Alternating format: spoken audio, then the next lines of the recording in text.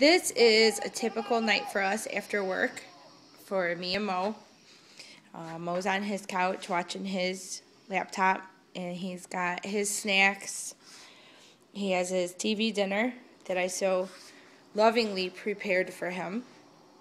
So you got the headphones because eventually we're going to battle it out over watching videos. This is my table over here where I'm going to sit with my snacks. And there's my computer and my snacks, and I too have my headphones because we both can't watch our videos at the same time. So we'll battle it out and end up with headphones later.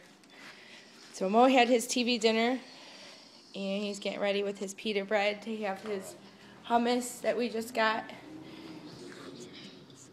and his yogurt that we got on sale, and his orange pop, and his cigarettes.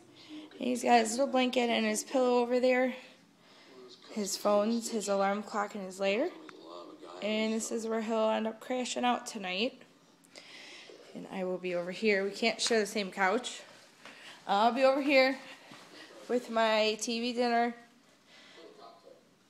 and my chips and dip and my drink and my pudding, my ashtray, my after dinner treats, and my phone. And this is what we're going to do. It's a typical night for us after work.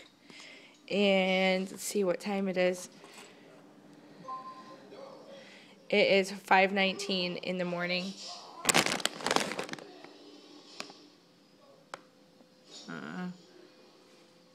You can really see that. It's 5:19 in the morning.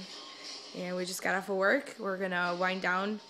He'll fall asleep first. He'll probably be sleeping before 6. I can be up as late as probably 10 or 11. Just relaxing for a couple hours, watching movies. And that'll be the end of our night until tomorrow.